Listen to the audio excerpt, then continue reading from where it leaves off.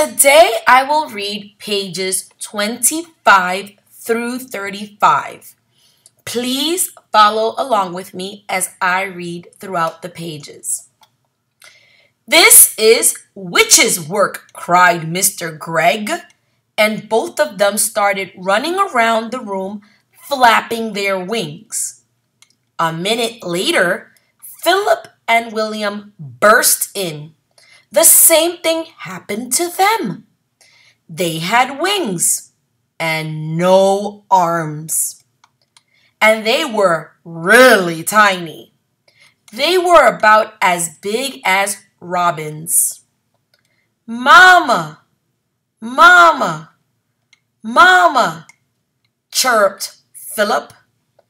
"Look, Mama, we can fly." And they flew into the air, and they flew up into the air. "Come down at once," said Mrs. Gregg. "You're much too high." But before she could say another word, Philip and William had flown right out the window.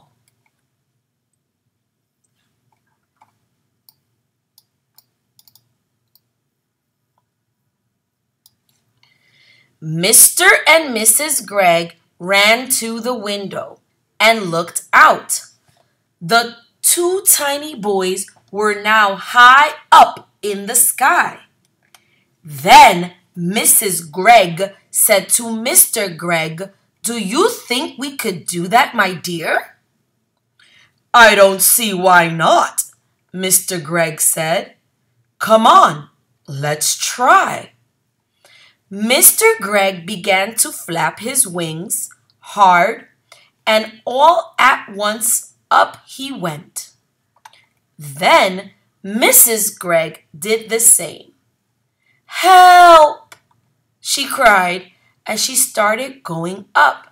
"Save me!" "Come on," said Mr. Gregg. "Don't be afraid." So out the window they flew, far up into the sky, and it did not take them long to catch up with Philip and William. Soon the whole family was flying around and around together. See, I could see Philip and William. I could see Mr. Gregg and Mrs. Gregg. "Oh, isn't it lovely?" cried William. "I've always wanted to know what it feels like to be a bird." "Your wings are not getting tired, are they, dear?" Mr. Gregg asked Mrs. Gregg. "Not at all," Mrs. Gregg said. "I could go on forever." "Hey, look down there," said Philip. "Somebody is walking in our garden." I wonder who that somebody is.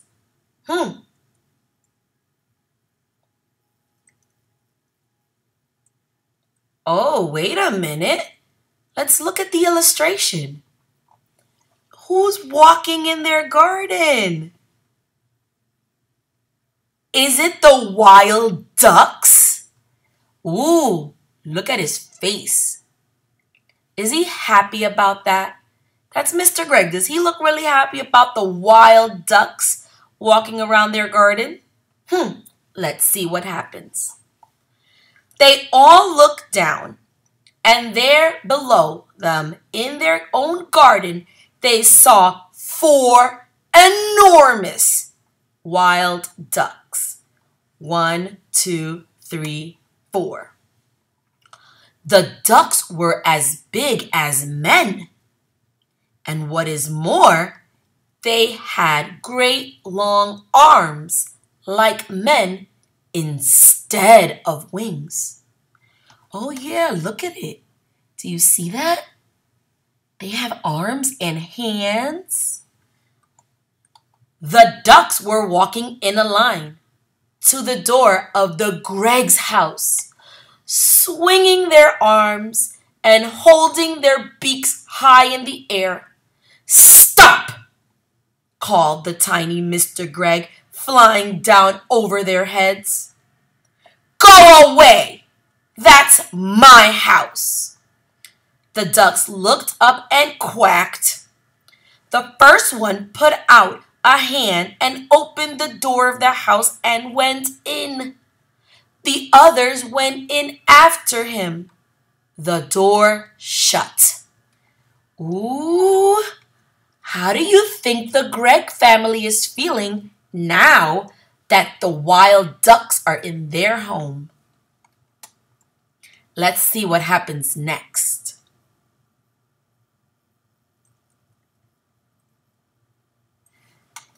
The Greggs flew down and sat on the wall near the door. Mrs. Gregg began to cry. Oh dear, oh dear, she sobbed. They have taken our house. What shall we do? We have no place to go. Even the boys began to cry a bit now. We will be eaten by cats and foxes in the night, said Philip. I want to sleep in my own bed, said William. Now, then, said Mr. Gregg, it isn't any good crying. That won't help us. Shall I tell you what we are going to do? What, they said. Mr. Gregg looked at them and smiled. We are going to build a nest. A nest, they said. Can we do that? We must do it, said Mr. Gregg. We've got to have somewhere to sleep. Follow me. They flew off to a tall tree, and right at the top of it, ooh, I see it right here, Mr. Gregg chose the place for the nest. So you see the family right here? They picked the top of the tall tree to build their nest. Let's see what happens next.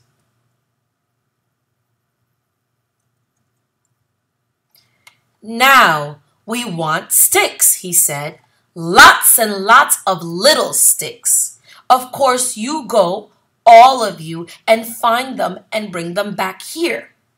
But we have no hands, said Philip.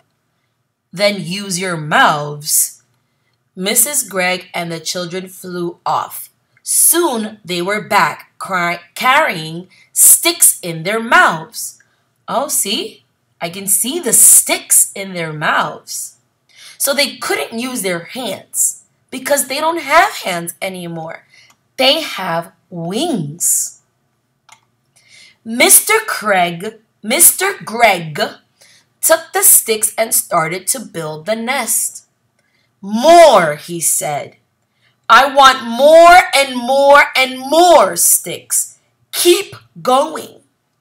The nest began to grow. Mr. Gregg was very good at making the sticks stick together. Oh yes, look right here. You see in the image? You see how Mr. Gregg is putting all the sticks together to build a nest? Let's see what happens next.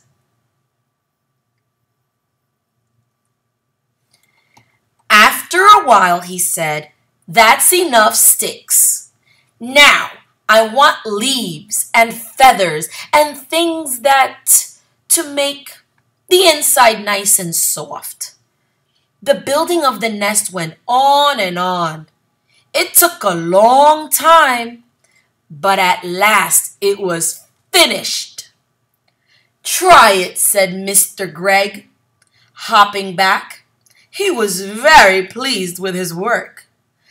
Oh, isn't it lovely? Cried Mrs. Gregg, going into it and sitting down. I feel like I might lay an egg any moment. The others all got inside beside her. The others all got in beside her. How warm is it? Said William.